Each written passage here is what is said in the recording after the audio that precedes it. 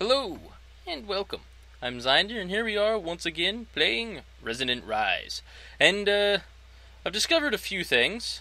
As you can see, I've got, had the word bacon in there, because I already got distracted. I need 4 of these. 4 beacons. You may have noticed something else in my inventory, which should give you an idea of what we need. And so, figure, why not? I should probably sleep first. Trees! Willow trees! I might have to do a little bit of terraforming around this area because there's too much mud and other stuff. And I do plan to expand the house at some point, but like over here where all this water is, I don't like how open it is, and I actually don't really like the water being so close. But we're gonna head over this way. Now as you can see, I've got some of the groundwork already placed. It's... Did I? No, I didn't place it wrong. It's just the fob slider. I don't have it at default. Anyhow, the third block out from each one of these corner posts, you'll put a beacon. Now, these beacons are going to be really obnoxious and lining up in the air, and I don't plan on actually using them at the moment. No, I don't have the first tier under them, so they're not going to activate. Okay.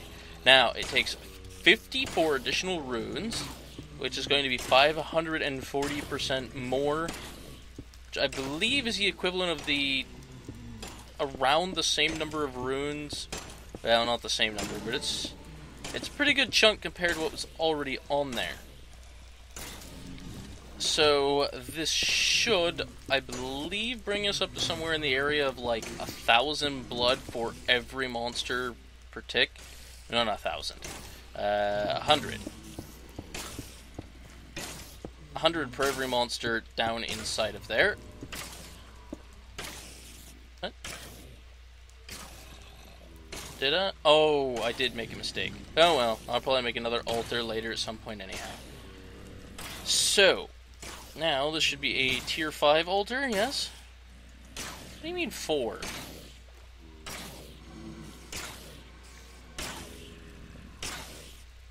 I don't understand.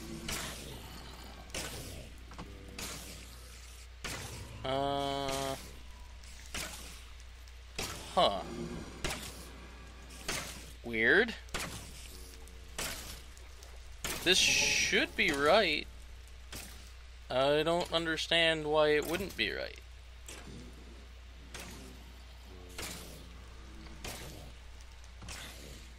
As far as I know, it's supposed to be on the same level as the previous tier.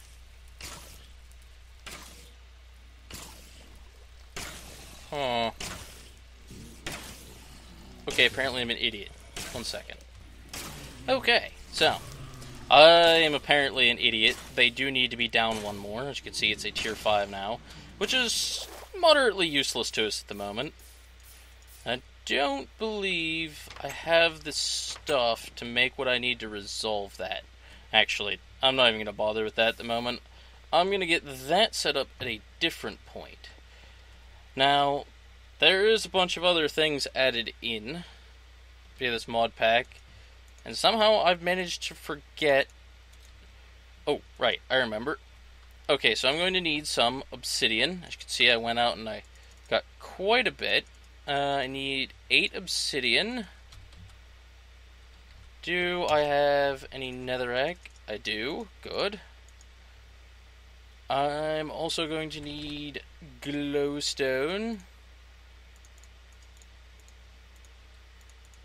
And I'm going to need some ender pearls. Actually, 8 is what I need. So, I've got this magma crucible here, and in this magma crucible, I'm going to place that. Then, that should be filling into the liquid transposer. There we go. And I'm going to put in... Oh, whoops, I don't need obsidian for this. I'm stupid. I need sand. I'm going to need sandstone. Oh,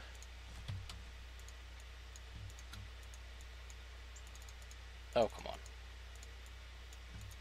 There we go. I think obsidian works too. Maybe? Well, probably not, otherwise it probably would have shift-clicked in there.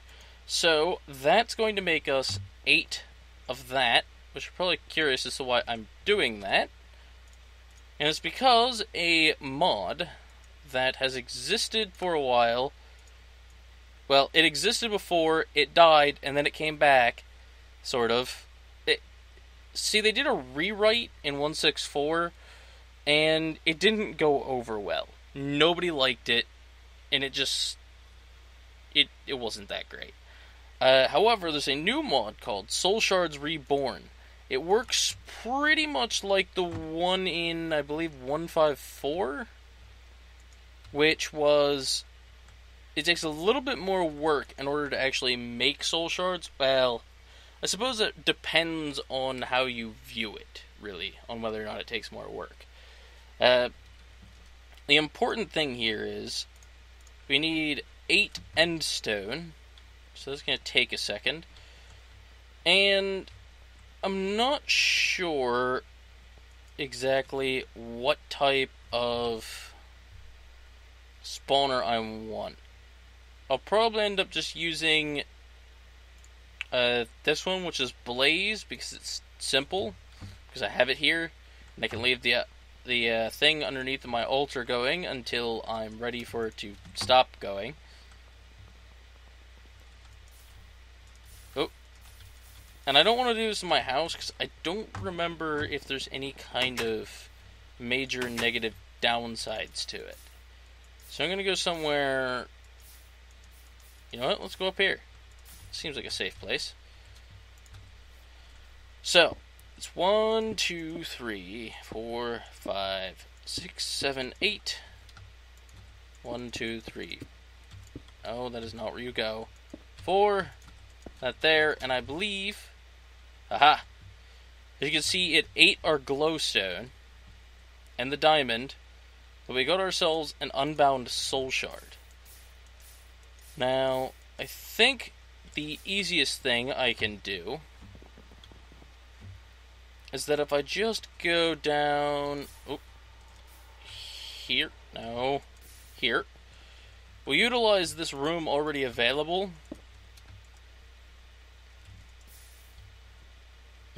Pretty sure my system ate the box. And that should start spawning eventually.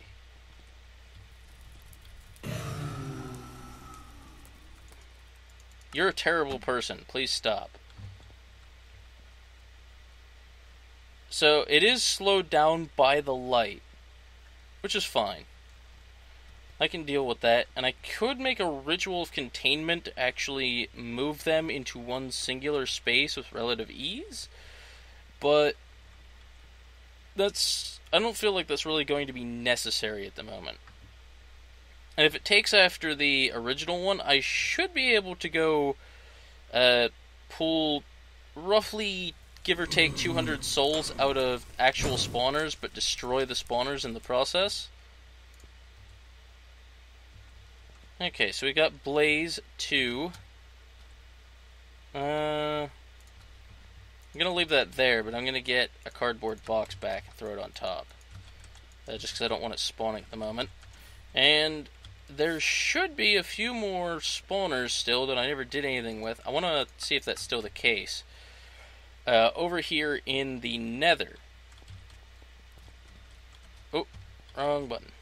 Now, I don't think I can actually see much of anything with this, unfortunately. That's close enough that I can work off of that. No problem. And I might as well kill any blazes I encounter along the way. So I recall seeing more blaze spawners somewhere.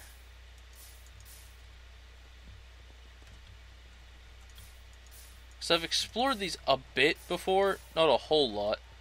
Like right here. Does it still work? It does.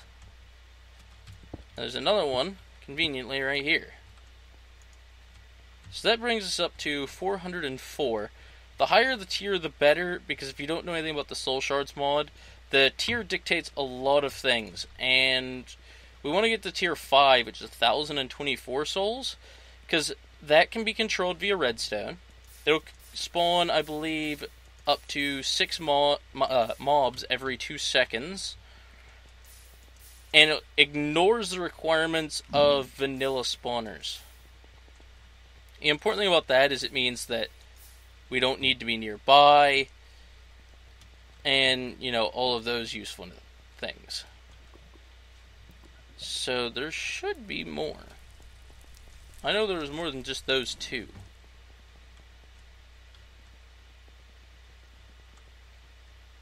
Oh, hey, glowstone. That was disappointing. I know there's more somewhere. Surely. I mean, I know I have a blaze spawner down inside the thing, and I could pull that out, but it's probably better off if you don't put all of your eggs in one basket. Where am I now? In the same tunnel I was at before. Okay.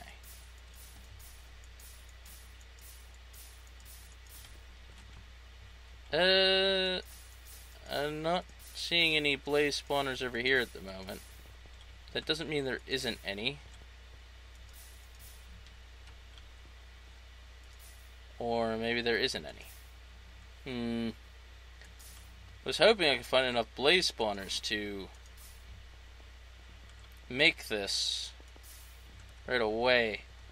But unfortunately, I don't think it's going to be that convenient. Oh, that's a dead end. Yeah, I think I might just be wasting time at this point. Now, 512 is tier 4. Tier 4 can't really be turned off, but I suppose that would make it at least qualify for what we want. I think. Ow.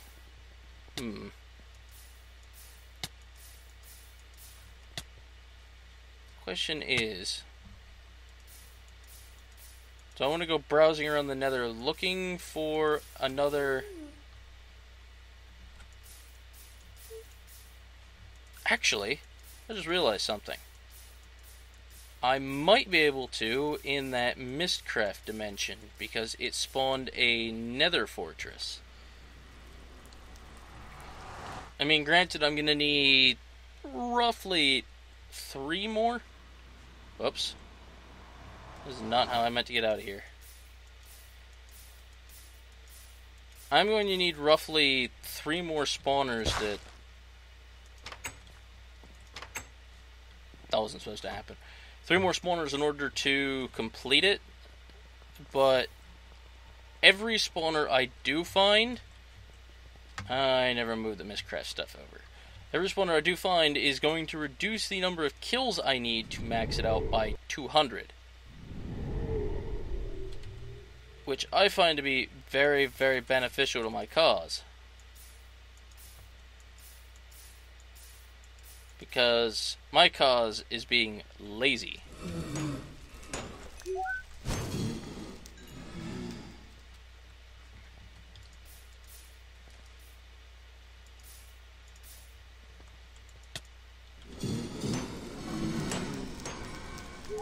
Okay, now I should need just one more.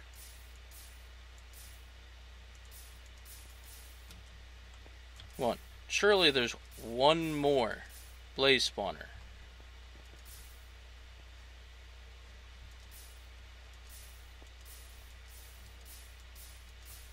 Got that one.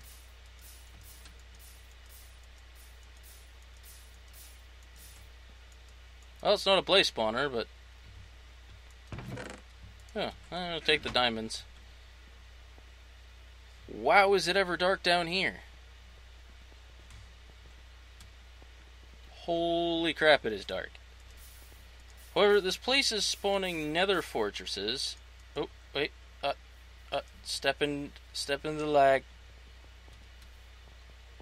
It's for good reason. Well, that's disappointing. Ooh. There's more this away. And I apologize for anybody's eyeballs if this place hurts them, it is not pleasant for me to look at either. Uh, uh.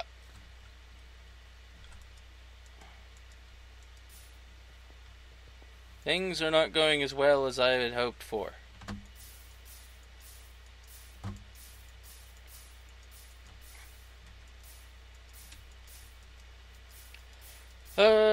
You know what? It was what, 2 more? That should be good enough for now. Heck with it. Let's get out of this painful place and go back to what we were doing.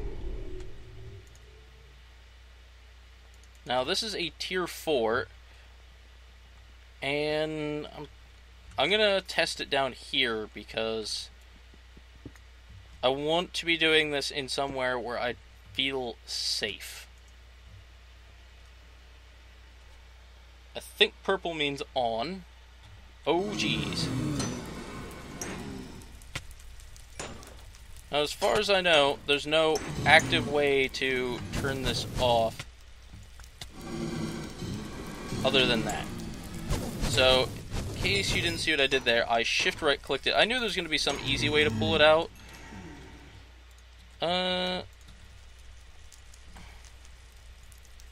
Hello? Why are you not? Why are you not? You guys have power, right? No. And you don't have power.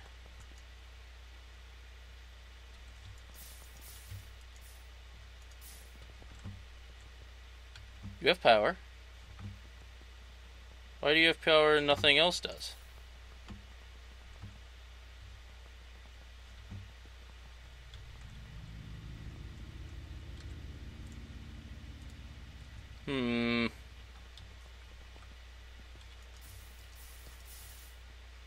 What?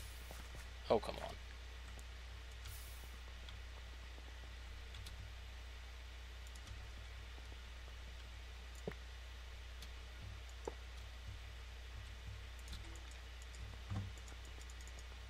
Why is this not functioning? I am deeply confused right now.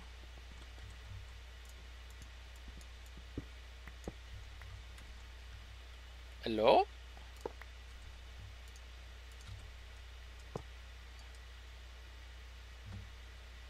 $120 conduit bundle. And then this doesn't work. I feel as though there may be a glitch involved somewhere in this latest update. Maybe just a very, very large one.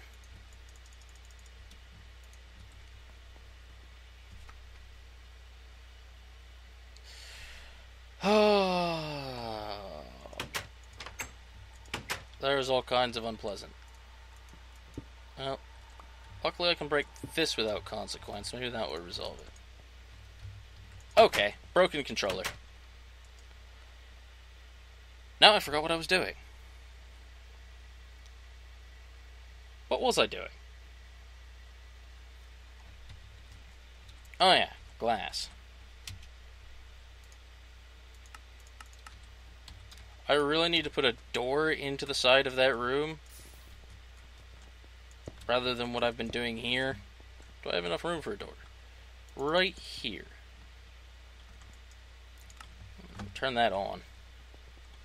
Okay, so I'll probably not end up doing that. I'll probably end up just manually farming up 1,000 and some odd kills.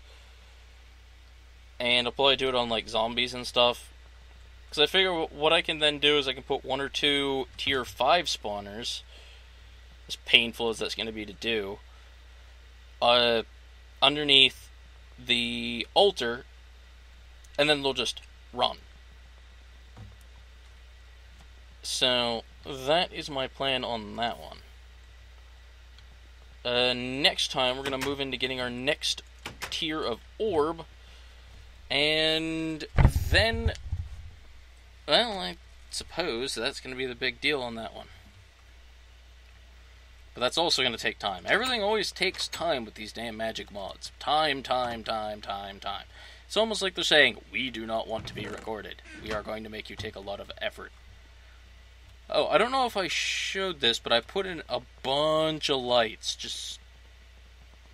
Still haven't done anything in this room, but I put in lights pretty much all over the place. Like all through here, and in here, and in here, here. I really need to do something about this at some point, but And I think that's it. I ran out of lights. No, I have 2 in here. Oh! Before we go, I've got this set to 608.